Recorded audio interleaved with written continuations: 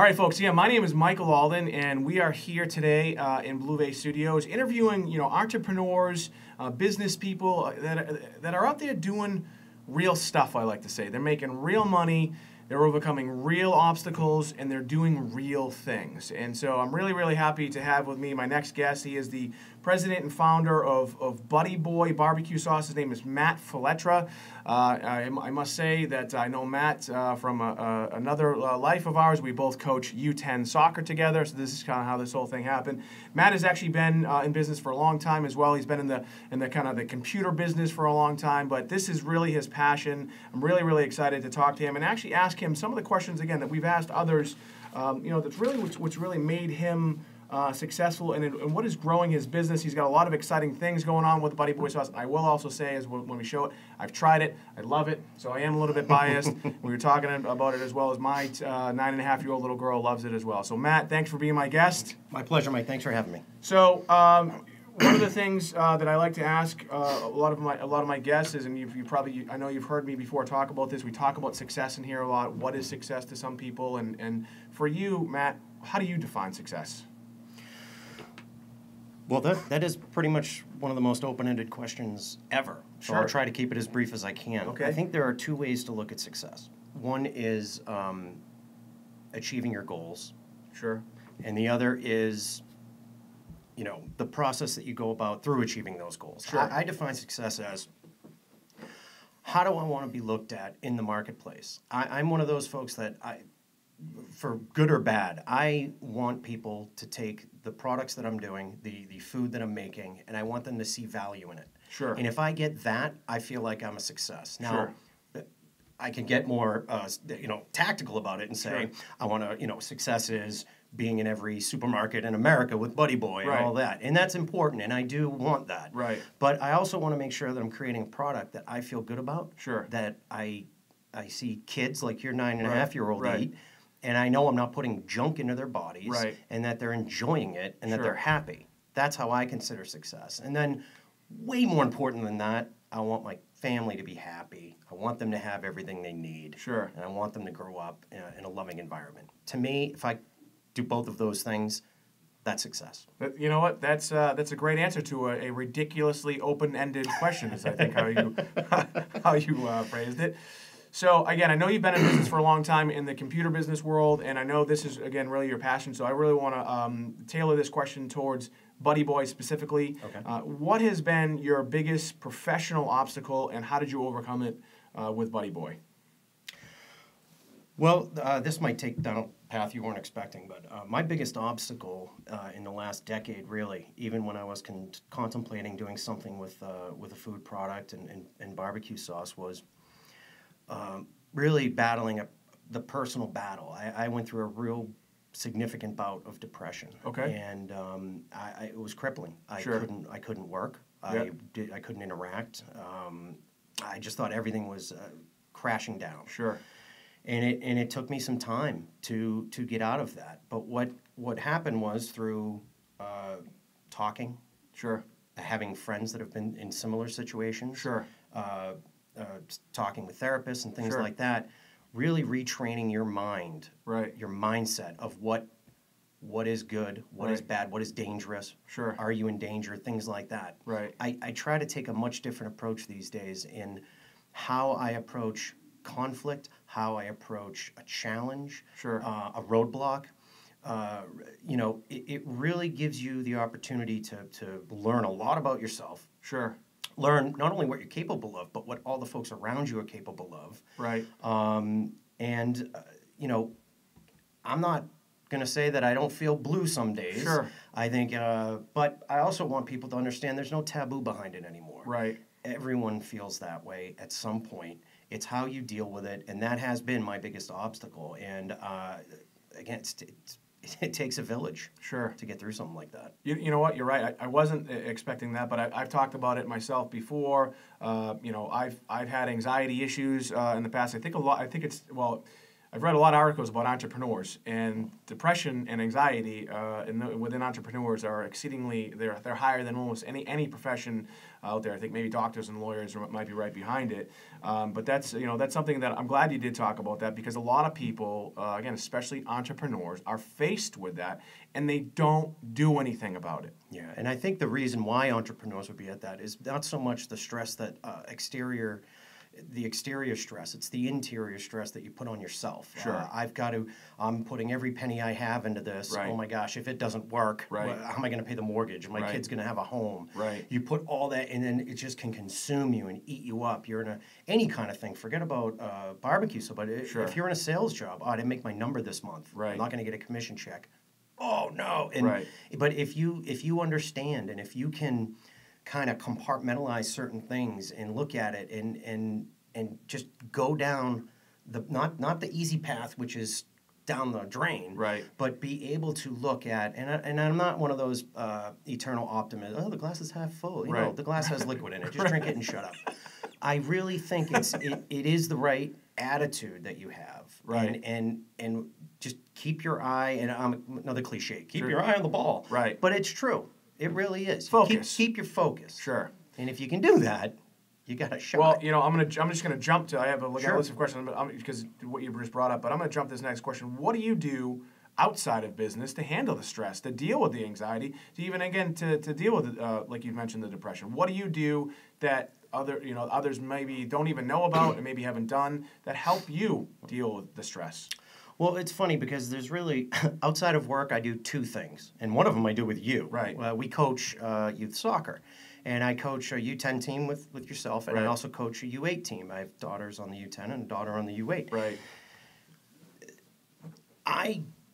When I'm on the practice field or when I'm in a game and I'm on the sideline and we're coaching together, I don't think about Buddy Boy. I don't think about the computer parts business. Right. I don't think about the mortgage. I think about how the girls are doing, if they're having fun. And as much as I get riled up at games like you do as well, and we get fired up, we get so into it, to me, that's a real great way to just kind of decompress and just focus the energy onto the girls. Sure. And the other major thing, and it sounds funny because you're still kind of working. I love to cook at home, and I love to cook with my daughters, and my wife. My wife will blow my doors off anyway in the kitchen, but when I can get her out of there so she doesn't show me up. I love cooking I have the 3 best sous chefs you could ever ask for, and we have so much fun. I've shown them techniques, knife skills. I encourage everybody, if you enjoy cooking, get your kids involved. Sure. Because even if it's not for a recipe I'm working on for Buddy Boy, just making a dessert with them, it can just bring you just tons of pleasure, and you get to eat chocolate. It's not bad. Yeah, I like that. So it's doing stuff with your family, and then it's just doing stuff that is totally unrelated to the business. And the U10 soccer, and I've talked about it before with some others. I've never really coached. I haven't coached before, and for me, it is probably the most fun I've had in a long time. And it just, these girls, obviously our daughters are playing, so that brings us joy to see our own daughters do well. But it brings you this overwhelming joy to see the kids that we coach, do better, overcome adversity. And funny, our team is really, really good. And Matt and I were talking. We're gonna talk about our team is really, really good. We get nervous. I'm gonna press this button right here. We get nervous because they score too many goals. Right, and that's just because, quite frankly, we're just awesome coaches, right? But you're right. So it's doing stuff outside, totally unrelated to the business, and the cooking may be related to Buddy Boy, but like you said, it's really not. It's doing something with the family, and just not really necessarily thinking about it. Although I'm sure as you are cooking, you probably come up with a new recipe or something when you're doing that, but. Well, the last dessert we did is probably going to end up in the cookbook. Okay, all right. Now, in your business now, again, I know you have 2 separate businesses, but we're focusing really on the Buddy Boy. In your business with the Buddy Boy, what, other than coming here today and sitting down with me, what is the most effective form of marketing for you? What's working out there? I know you actually showed me something right before we came in, but what's really working? Well, actually, I mean, for a while, we've only had product with Buddy Boy since last June. So we're still a very new company. We're only in about 17 or so stores around the North Shore. Sure. And a lot of that is due to the fact of... Which, by the way, is, I don't mean to cut you off, which, by the way, is awesome. And you're essentially doing it yourself, right? Yeah, it's me and my dad. Right, okay, right. And so, we do it together, and but to physically be able to go and... approach the stores, talk with them, Sure. set up demos, and do all that. We get into about 17, but we just recently got our big. The big close was we're now accepted into Whole Foods Market, which is going to be really good for us. But how do we get all those folks to understand who we are? And we tried some videos and put them out on Facebook, and they went to some people, and I spent some money to boost them and found out that it wasn't working. So Sure.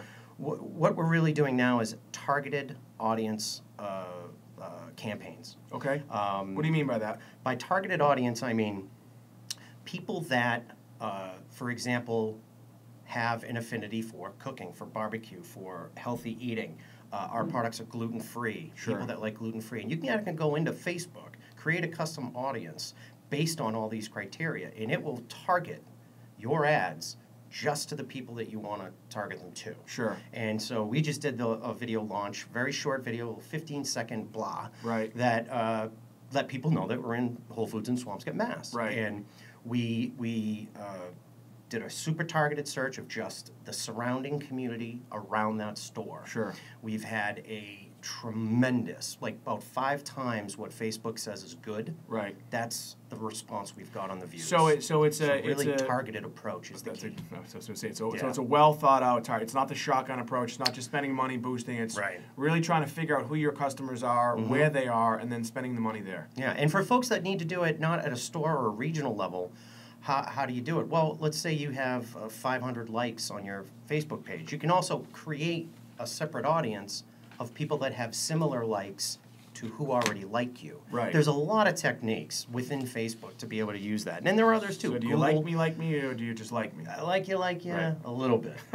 But there's all different ways. And even if you want to do it nationally, finding people, specifying their interests. So you're saying, right now, because a lot of people I think are having trouble still to this day, and Facebook is obviously making billions of dollars, what have you. So you're saying right now your most effective form of marketing is essentially Facebook targeted advertising, yes? Right now, Right, and right. we're going to look to other things as well. Sure. But for right now, bang for your buck. And if you have just a little bit of creativity and a Right. little bit of knowledge with how Facebook defines things, Sure. which you can see right online Right. very easily. Yeah, I've done it it's before the myself. way It's to not, go. it's not that complicated. Yeah. A lot of stuff is really complicated. I've gotten over 550 views on that one ad we did, Right. and it's cost me 2 cents for each person that has clicked it. Right. So, I mean, my marketing budget, as you Sure, can imagine, right, is yeah. not very extensive. Right. So Well- we need to take advantage of the social media. Sure. Well, that's great that it's working. And Periscope. Periscope is doing. I think we have 3 people watching this right now. But that's Wow. okay, yeah. So if we, I have a sentence that I want you to complete. If my company lacks blank, then we will not succeed.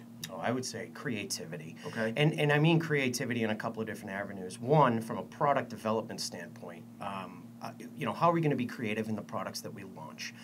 They're always going to be gluten-free. They're always Sure. going to have no high fructose corn syrup. That part's a given. But how are we going to engage the flavors that people really enjoy? See, our sauce is a little unique. It's pulled from different flavors of the different barbecue regions. Sure. It's a little different than your standard either a thick sauce or a super thin sauce. It's kind of different. So creativity is important. And I Okay. think creativity is not just in product development, but in the marketing like we just spoke about. Right. Doing those quick shot videos, targeting your audiences, Right. learning, listening to what's happening with other people, watching what your competitors, being creative in how you approach all of that, Sure. I think is the key. All right. I like that.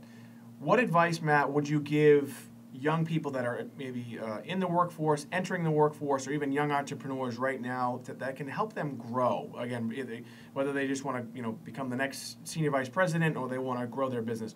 What advice would you give them? Well, I've had 2 pretty amazing business mentors in my life. One in the food business, one in the computer parts business. Ted Dispenza in the food business told me one time when I said, I made a flippant comment about if it ain't broke, don't fix it, boss. Why do we got to change the wine list? And he looked right at me and he said, if you always do what you did, you'll always get what you got.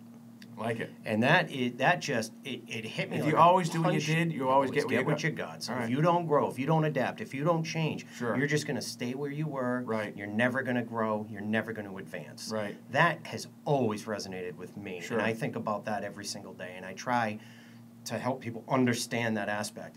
the other bit of advice. So don't be afraid. So this kind of ties back to your creativity as well. Don't be afraid to kind of do other things. Reinvent yourself if you have to. Right. If it's not working, and sometimes it might be working, but you have to look on the threshold of where's the ceiling here? Right. Do I need to start to think about when this starts to not work? And what else is coming? You have to have that vision and creativity. I think of I think of Polaroid.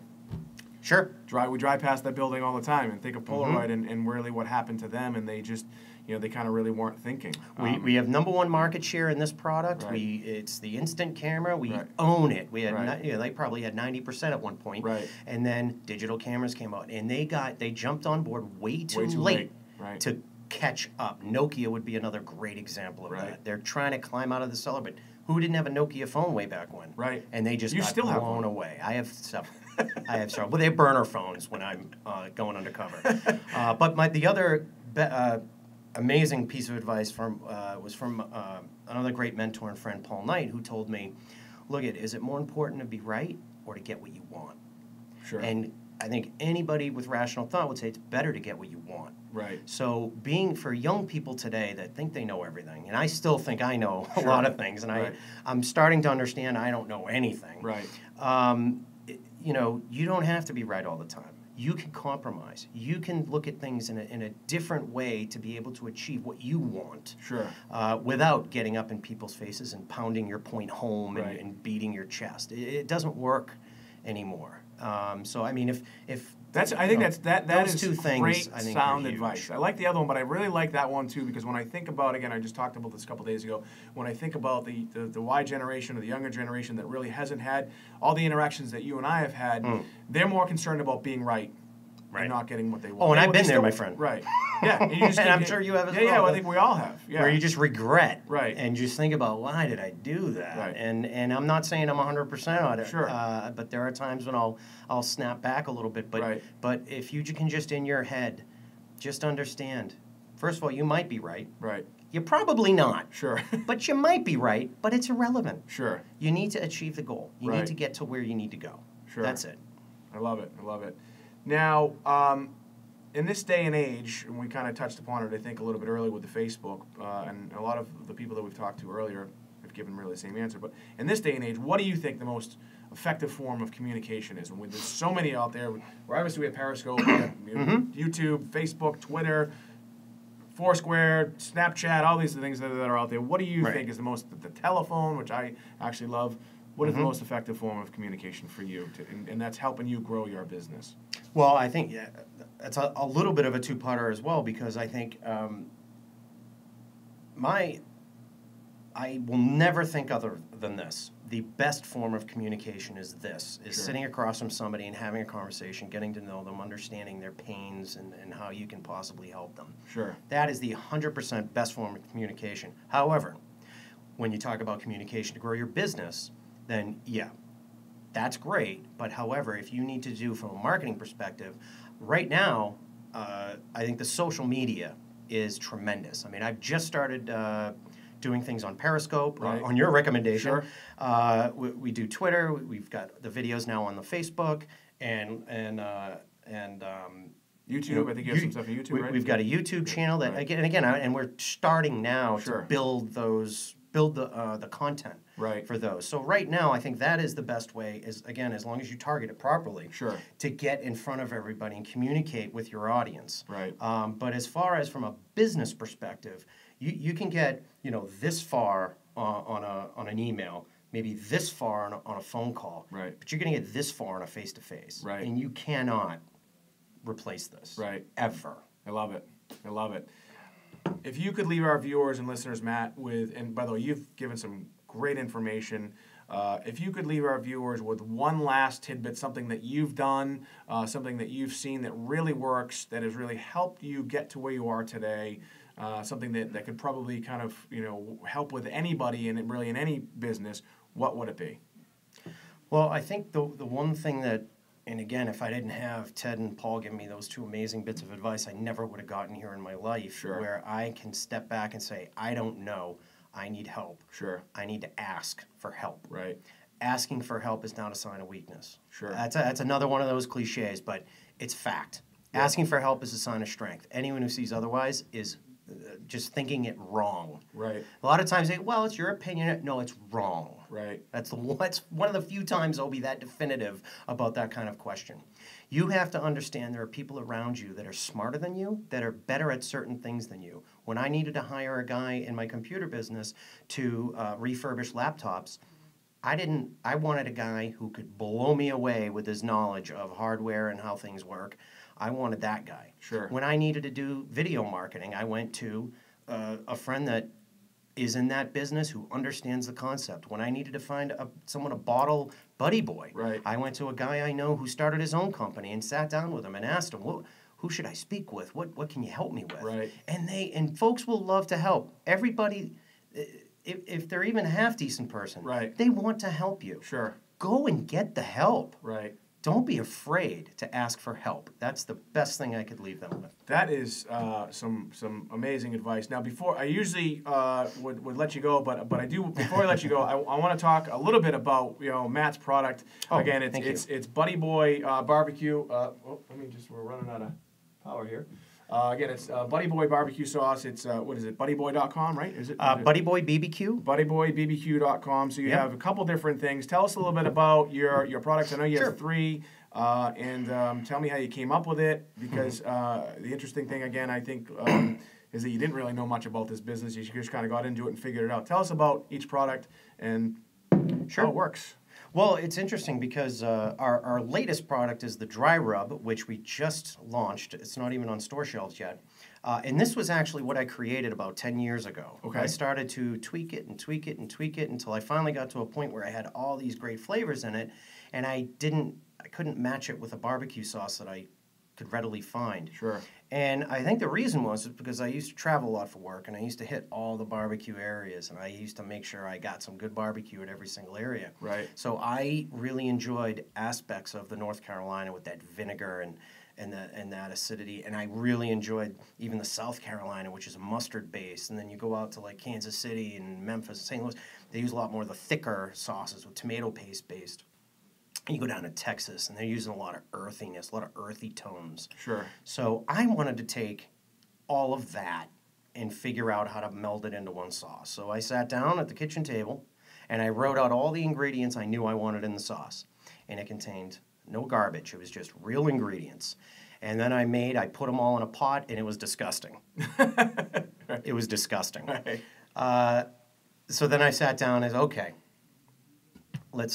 then I really started to work on, the levels of what I was doing. And sure. After a couple of batches, I was actually pretty impressed with myself that I was able to get it done, to get it to a point where I enjoyed it. It didn't take, it took about half dozen batches. Right. And then I started to sample it around. I started to bring it to friends, family, people in the business. But the real clincher was when I brought it down to Austin, Texas with me. A company I'd worked for at the time said, don't even bring your Boston barbecue sauce. What are you, stupid? Don't even. Well, come on. And I said, well, you try it out. Let me know. Right. Well, not only did all those dudes just flip out over it, but they said, if you don't start a company, you're a jerk. Right. They said other words, but we'll keep it clean for the video. And so I got together with my dad, and I said, my dad is retired, but he's a retired CFO. Yeah. And I said, geez, man, we might have something here. Right. What do you think? And he said, hey, let's give it a shot. Right. And the fellows down in Austin said, we want something with just a little bit of a bite, a little bit of a kick. So that's really what made Sweet Heat happen. Okay. So, no preservatives, gluten-free, really versatile, thin enough to marinate with, thick enough to baste with, all that good stuff. But it just has a real nice flavor, and I'm really proud of the ingredients. And we just launched the dry rub, and we have other products that are in the pipeline. And the nice thing about the dry rub is sometimes dry rubs are either really sweet or really spicy. What I try to do is get that blend of sweet and savory. Right. And again, earthy tones, really different things, using real smoked paprika, no artificial smoke flavors or any of that stuff, just real stuff. All natural. It's just all the products I have are things you can read every ingredient. Right. There's no smoke and mirrors. Right. I fully disclose everything. Sure. Well, again, I love them all. I just had we were just talking about earlier. I tried the dry rub. It's really, really great stuff. Again, it's Buddy Boy. It's just Buddy Boy BBQ. .com. Before I do let you go, one of the things that I really liked what you just said is you went through a process and it wasn't easy, and you made mistakes, and you kept going, and then you got to the point, like you said, where someone said, if you don't start a company, you're silly not to. Right. And I always tell people, don't be that guy that said, if I had only done it. Mm-hmm. And I'm glad that you did it because it's a great product. Thank you very much. Appreciate Matt, the time. thanks for being my guest again. My name is Michael Alden. We're here in Blue Vase Studios. He is the founder of Buddy Boy BBQ Sauce. Again, it's buddyboybbq.com. And again, thanks for being here. Thanks.